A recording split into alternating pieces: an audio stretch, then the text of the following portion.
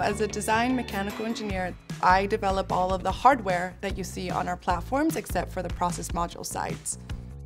As a process engineering, we design and develop the process that can provide solution to customers' current and future technology.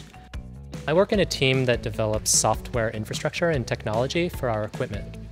We do firmware development for wafer handling robot and mechanism. I develop chemistry concepts for the spin cleaning tools. I manage the factory automation and the UI development teams here. I joined Lam because it gave me the opportunity to learn robotics. I took robotic courses in my graduate school and was looking for a position that gave me the opportunity for robotic development, and Lam was one of them. And it's a decision that I never regretted. I started at Lam right after I graduated from Cal, and I think it was the idea of controlling machines and making them do things that brought me here. Actually, this was my first job. After I graduated from school, I found that what I have learned from school can apply to semiconductor industry, and Lam is one of the big companies. Our industry moves so fast that if you don't remain at the forefront, you can completely miss the boat. We need to develop new products very fast, but also with high quality. For a semiconductor technology company, the technology is almost everything. So I think engineering's work is very critical for a company.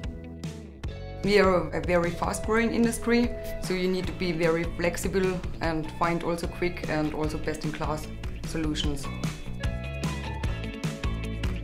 No product at Lam is built by an individual, so you could say that teamwork's sort of fundamental to what we do at Lam.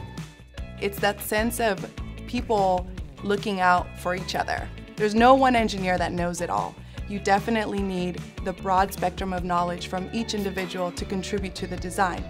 It starts with everybody being on the same page in terms of what the requirements are, what is the schedule, and how do we work with each other to make sure that we can achieve that.